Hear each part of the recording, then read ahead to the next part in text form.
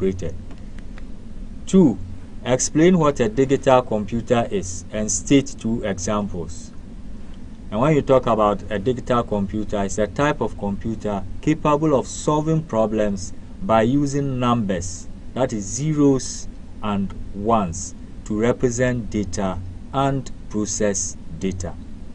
And viewers, we said that the zeros and ones are known as binary numbers. Binary numbers. So a digital computer uses binary numbers to represent data and to process data. And examples are desktop computers and calculators. Desktop computers and calculators. 3. Describe a hybrid computer and mention 2 examples. And what is a hybrid computer?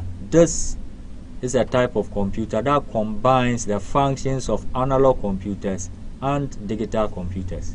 So in the same computer system, you will have analog properties and digital properties. And examples are fuel dispenser and money counter. Money counter. So viewers, I believe you were all able to get the answers to these questions correct. Well done. Now let's move to today's topic on classification, that is the sizes of computers. So in this classification, as I said, we are going to look at the sizes of computers. Let's begin by looking at the lesson objectives. At the end of the lesson, you will be able to describe what a supercomputer is, what a mainframe computer is, what a mid-range computer is, and lastly, what a microcomputer is. So at the end of the lesson, you'll be able to describe what a supercomputer is, what a mainframe computer is, what a mid-range computer is, and lastly, what a microcomputer is. So viewers, if you pay attention and then you walk through the lesson with me, I believe you'll be able to achieve all these objectives. Now let's begin the lesson. Classification of computers by size or capacity. So we are going to look at the sizes of computers, and we are going to group the computers according to their sizes. Grouping computers into this category differentiate them in terms of their physical size.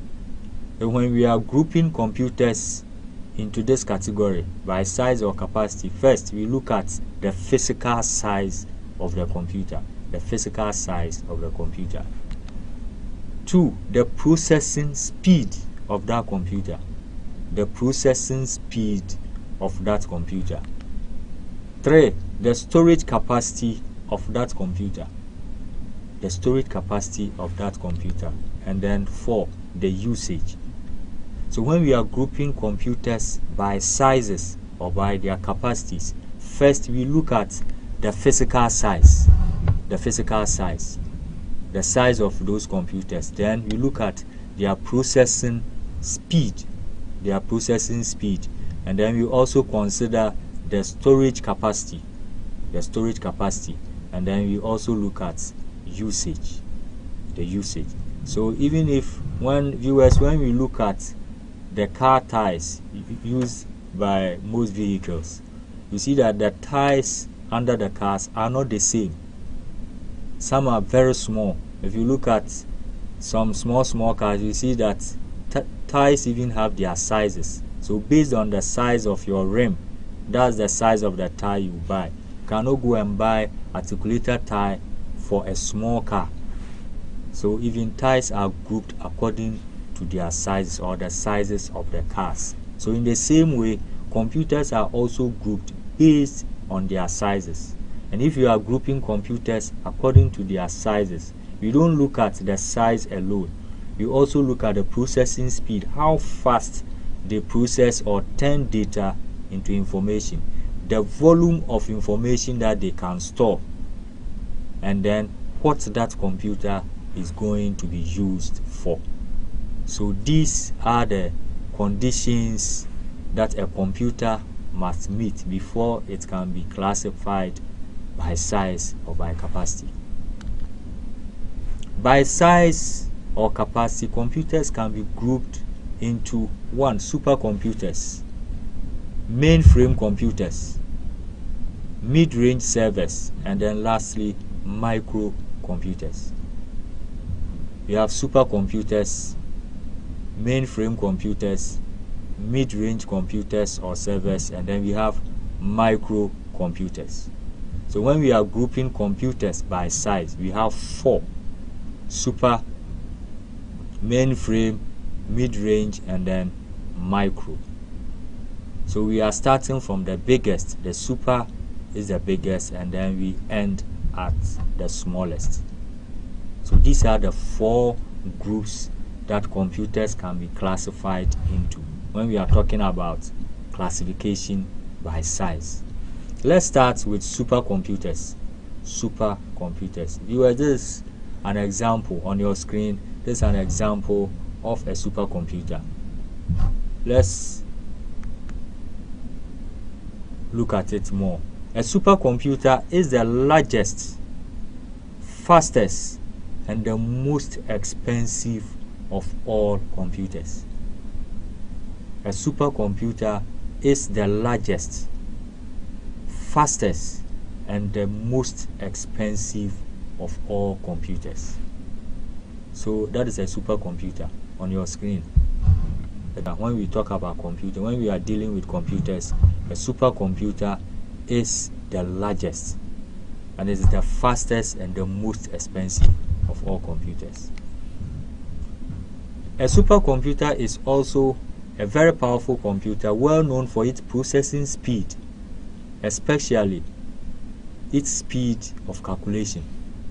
Even when you take a small calculator and then you punch 2 plus 2, immediately it takes you to the answer 4 when you press equal to. But you are saying that a supercomputer is even faster than a calculator when it comes to calculation. At the beginning of the lesson, we said that we don't look at the size of the computer alone when we are classifying it by size or capacity. We look at the processing speed, the storage capacity, and the usage also.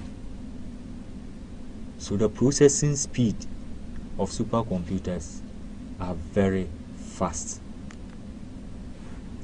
Supercomputers have processors with 1 million or more cores.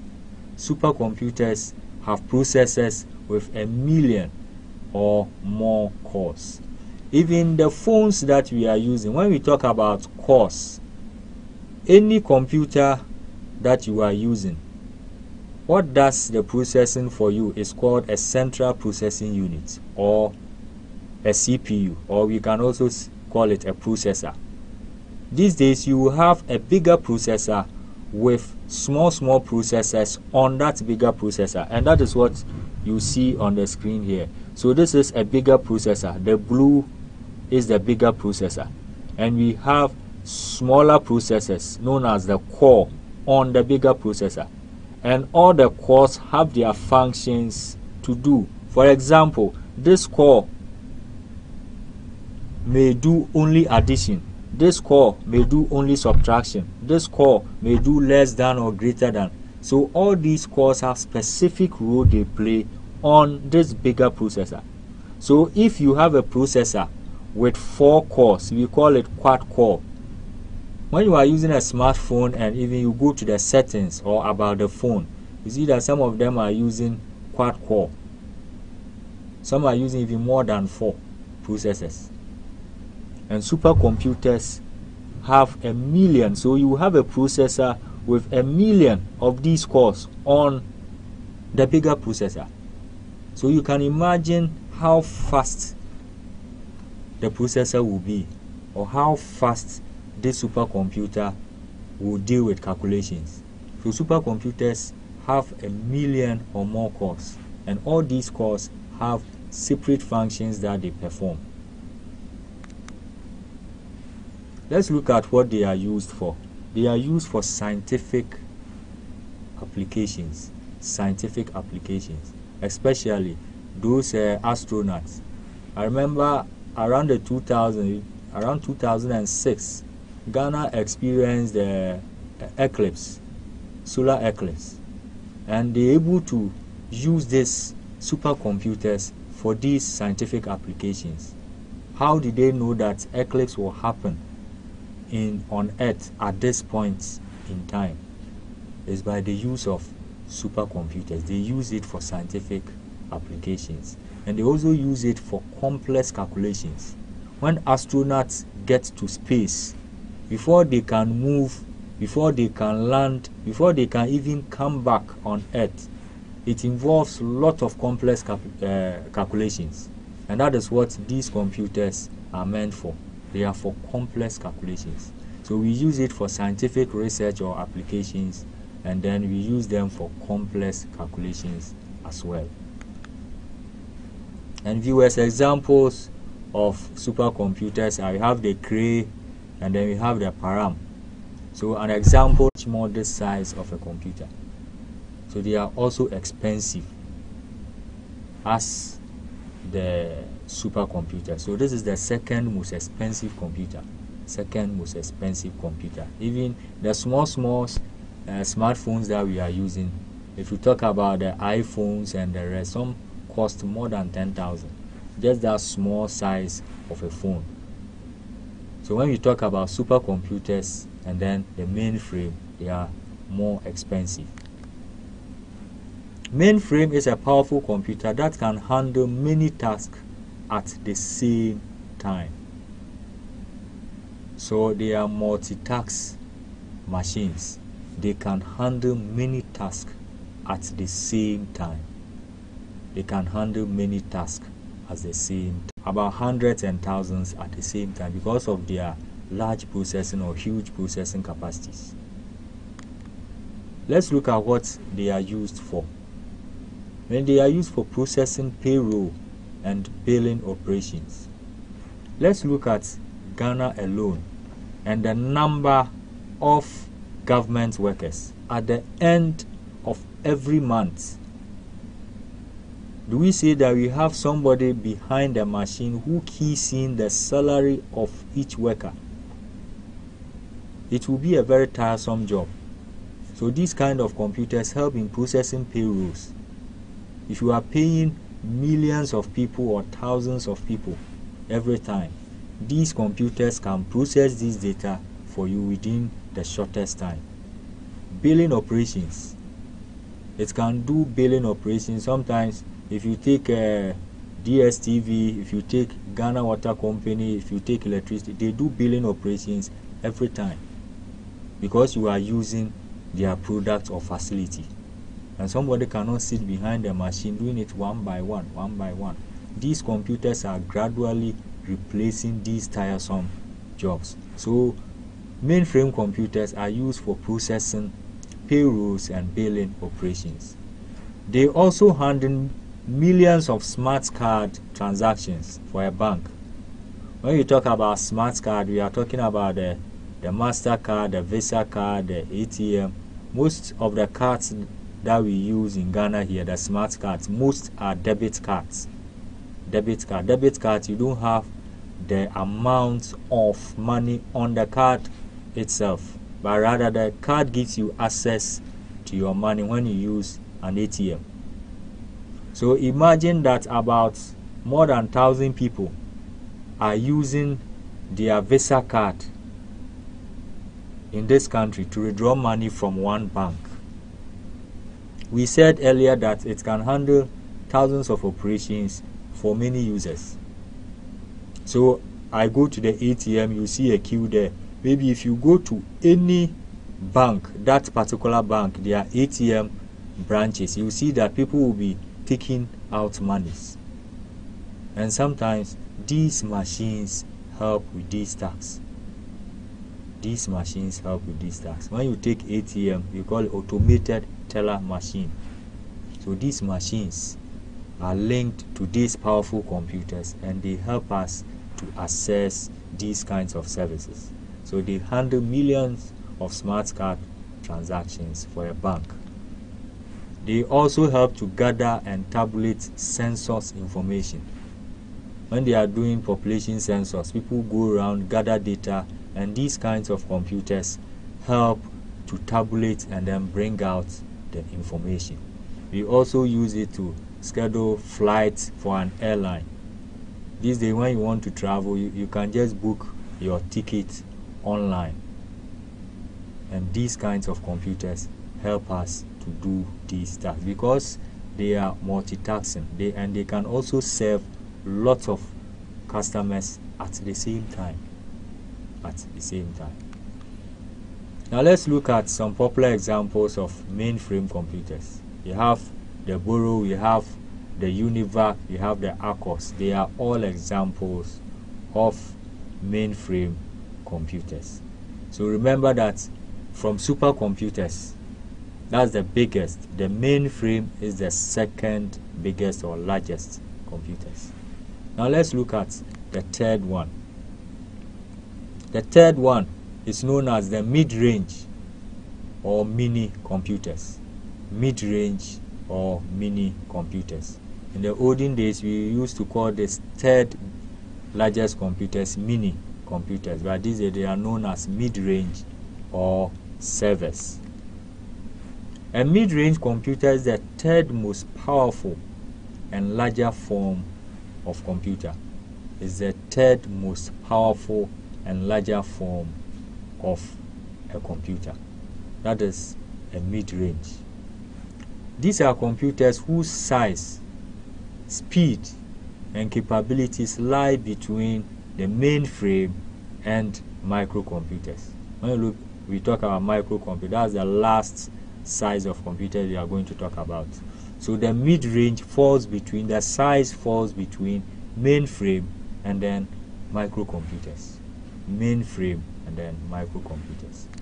So because their sizes fall between mainframe and microcomputers, that is why we call it mid-range computers or servers. Mid-range computers or servers. And then viewers, when we talk about servers, we are talking about machines that are dedicated to handling data with minimal user interaction. They handle data with minimal user interaction. So that means that the physical contact with those machines are less. And most servers include system components only. They use no monitor, no keyboard or other peripherals. So this mid-range computer will be there, and then other computers will connect to this computer as their system unit, because that is where they can pick data and then they can work with it. So you can have one of these and several computers can connect to this. So mid-range computers are not used with monitors, keyboard or other peripherals. They serve as servers. When you talk about servers, a server is a particular machine that feeds several machines when it comes to data supply. So they are mostly used as servers. Most of these mid-range computers can be found at the banks.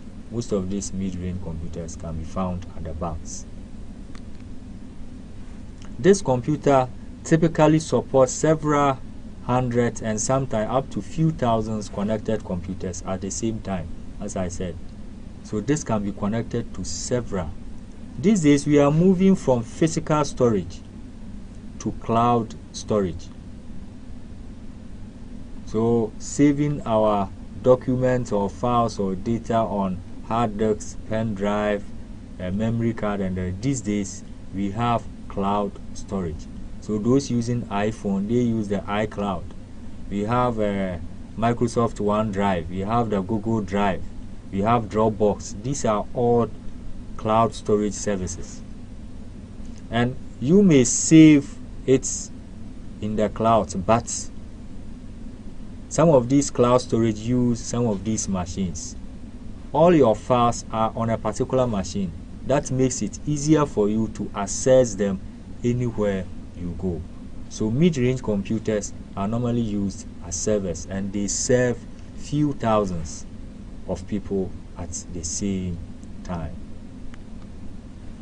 So examples are the IBM, we have Advanced System, we have the DEC PDP, and then we have the VAX. So they are all examples of mid-range computers. They are all examples. So remember that the mid-range computers or servers or mini computers, as they were initially called, are the third most largest powerful computers. We started with supercomputer, we came with mainframe, and then we are done with mid-range computers. So these are examples: the IBM system, the Advanced System, the DEC, and the VAX. They are all examples. As when you come to smartphones, we have ITEL, we have iPhones, we have Samsung. So examples of mid-range computers. Now let's get to the last group of computers when we are classifying computers by size, and they are known as microcomputers. Microcomputers.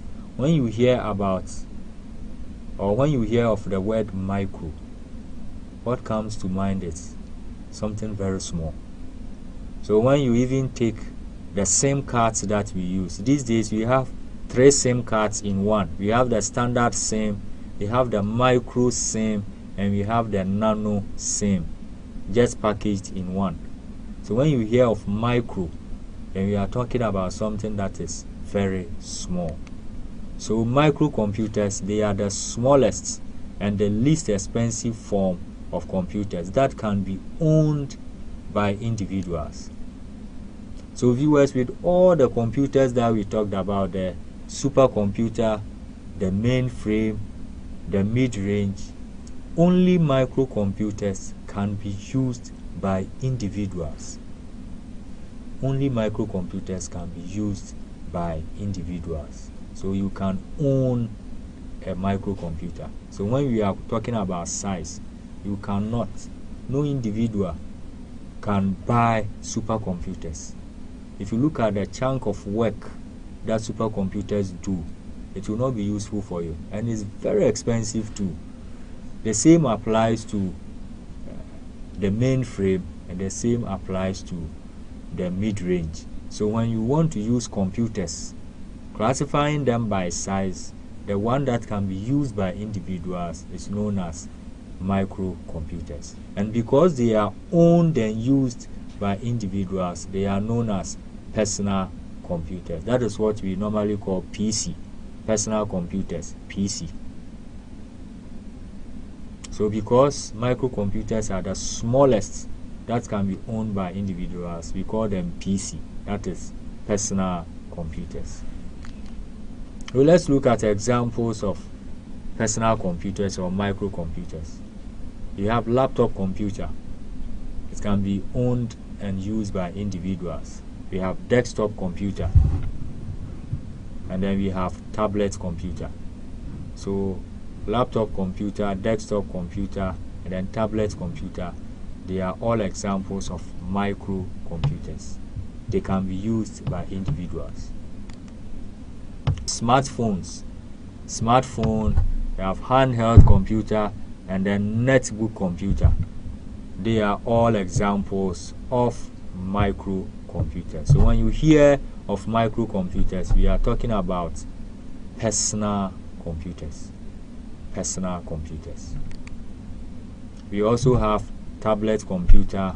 We have hybrid computer, computers that you can detach the keyboard from the monitor. The keyboard from the monitor. So phablet computer, hybrid computer, and then PDA. That is personal digital assistant. PDA means personal digital assistant. Personal digital assistant. They are all examples of microcomputers. Of all the sizes of computers, these are the group of computers that can be used by individuals. These are the group of computers that can be used by individuals. Good. Viewers, we are almost at the end of the lesson, and today we looked at classification of computers based on their sizes. Classification of computers based on their sizes. So So we looked at supercomputers.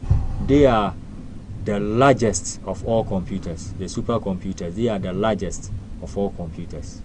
The largest. The next largest computer is the mainframe computers. They are the next largest form of computers. We also looked at mid-range servers or mini computers. They are the third largest of computers when we are classifying them according to their sizes, their processing speed, and their storage capacity. The last or the fourth largest form of computer is the microcomputers. These are the only category of computers that can be owned and used by individuals because they are least expensive. They are least expensive, they are smaller in size, and it can be used by individuals. So viewers, these are the 4 categories of computers that we have based on their size or capacity.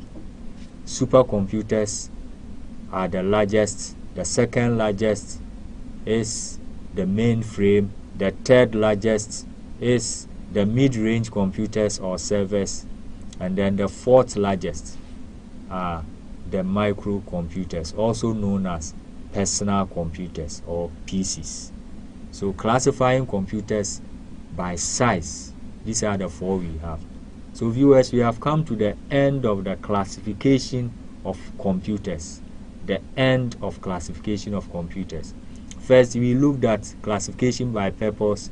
We had general purpose and then the special purpose. That is what the computer is designed to do.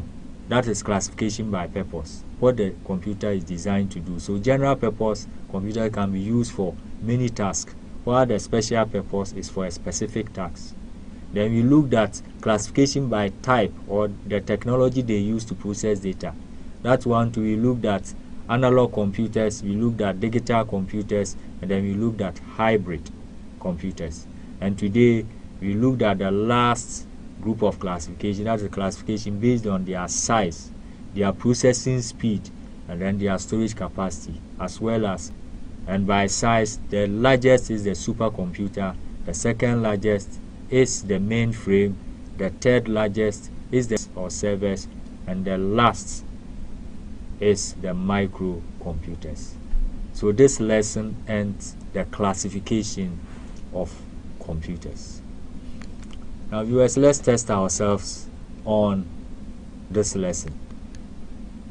1. Which of the following class of computers cannot support multiple users at the same time?